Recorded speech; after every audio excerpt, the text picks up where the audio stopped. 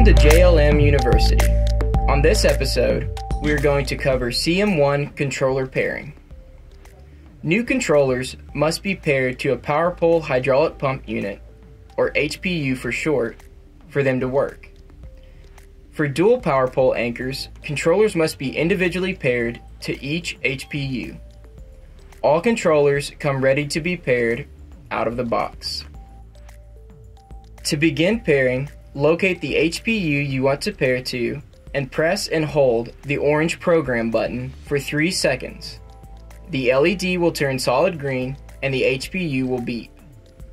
Next, press either the up or down button on the controller you are pairing for 1 second.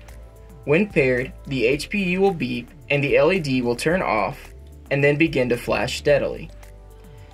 If you have foot switches, repeat the process for the other switch. If you have dual Power-Pole anchors, repeat the process with the other HPU. To test your connection, either press and hold the down button to deploy the anchor or double tap for auto deployment. That covers pairing CM1 remotes. Now is a good time to talk about some of the features of our dash switch. The dash switch has 2 additional blue buttons.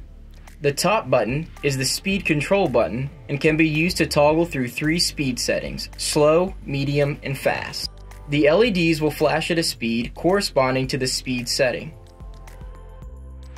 The other button with 2 arrows is the directional control button.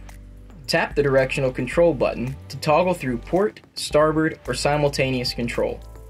The left light will flash to indicate starboard control, the right for port, and both for simultaneous. The dash switch is the only controller that can operate dual Power-Pole anchors separately. That is how to pair controllers to our Power-Pole anchors and how to use some of the features of our dash switch.